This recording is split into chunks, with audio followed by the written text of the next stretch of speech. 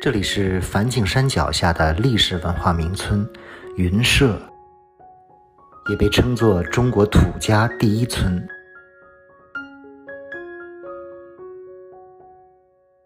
云舍是非常具有浪漫色彩的村落名称，寓意为云中房舍，神仙居住的地方。这里集齐了古寨幽韵、湿地风光、花海田园、农趣体验、休闲度假于一身，是一个颇具特色而且是免费的风景区。继续昨天的视频，结束了亚木沟的游览，继续坐公交车来到了下一站云舍。这个旅游公交车确实方便，连接了几个景点。这是离村口不远的云舍风雨桥，穿过这个风雨桥就到达前面的云舍村了。桥下风景不错，很多人在河中捞鱼。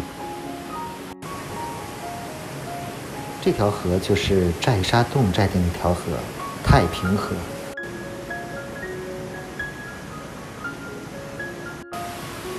非常干净的河水。看到一个小轿车直接趟过了河。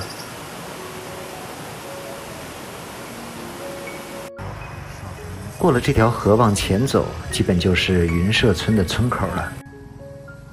村寨前一派田园风光。这是村寨的大门，中国土家第一村。现在这里是4A 景区，而且是免费的。从地图看，好像是有2片景区。我们先去村寨里的景区。穿过这个村寨大门，里面就是村庄了。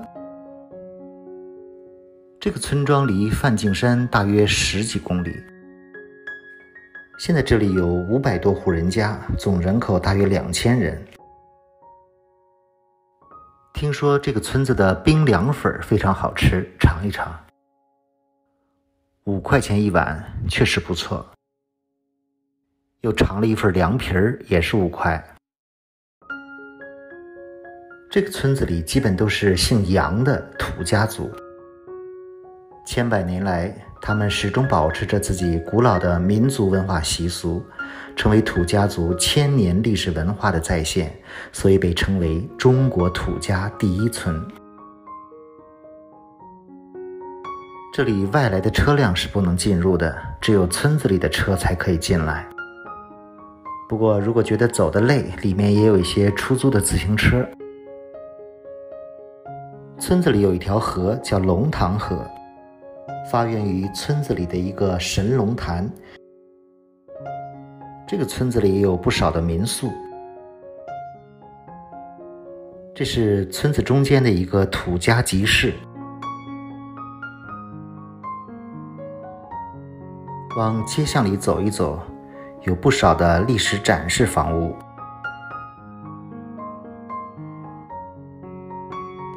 这家民宿也比较有特色。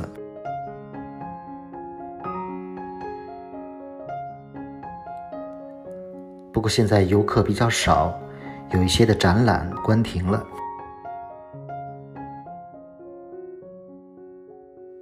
这个房子的院墙应该比较有年代了。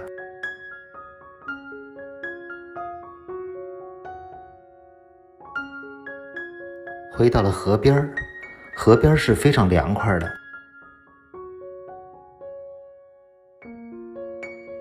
岸上精致的民宿。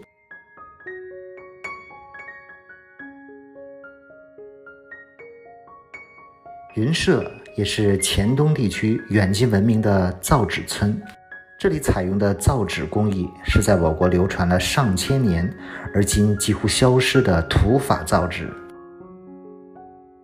村子里小景点还是挺多的，但我觉得最漂亮的还是这个龙塘河。这条河发源于村子里的神龙潭，从东向西穿寨而出，全长只有800米，最后流入了村前的太平河。这条河流水常年不断，而且水温一直保持在10到20度。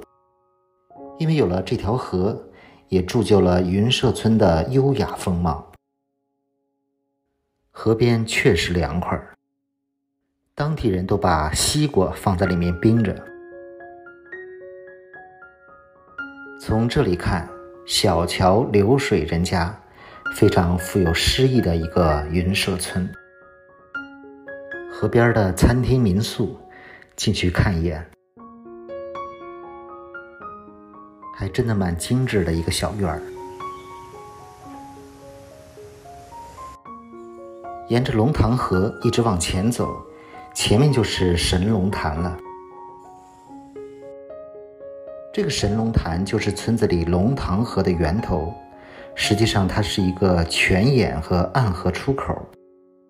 这个神龙潭有2奇，第一个是深不可测，村子过去曾经有30多个年轻人拿了1箩筐的绳索，将其连接成长绳，绳头绑一个大石头沉入潭中，想测一下它的深度，但是一直深不见底。它的第2期是能预报天气，这个神龙潭的泉水涨落一直是当地天气变化的前兆，还真是挺神奇的一个神龙潭。而且这的水温都是10到20度，水质优良，甘甜可口，自古以来就是云舍村民生活饮用和农田灌溉的生命之源。河边精致的民宿，民宿前还种了荷花。我这次没有打算住在云舍村，村口向右是另一个景点，实际上是个湿地公园。看过一张图片，就是在里面拍的，非常美，过去看看。这个湿地公园非常的精美，有点将苏州园林风格和土家特色文化完美融合的一个公园。前面这个小建筑叫夜雪轩，非常富有诗意。来到这个观景亭，眼前豁然开朗。这里有一片荷花塘，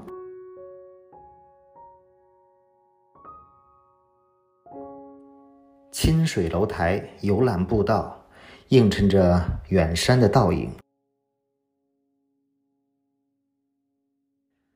我上次来这里的时候，这里还是一片沼泽地，现在做成了漂亮的公园。这里的景观也起得非常有诗意，水配荷塘，鹤影清波，水车夕照，泼墨山水。沿着湖边的栈道往前走，这里还有一个星空营地。走在这里给人一种采菊东篱下，悠然见南山的感觉。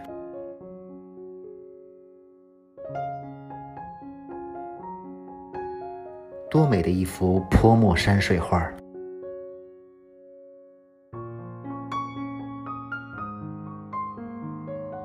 前面有亭台廊桥，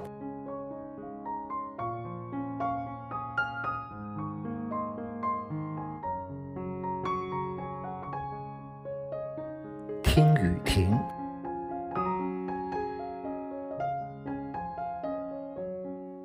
这个位置太漂亮了。远处是一个大牌楼，写着云舍。这个位置其实是云舍风景区的另一个大门。这片荷塘也非常的美，这里也是云舍风景区，可能很多人忽略了这一片的湿地公园。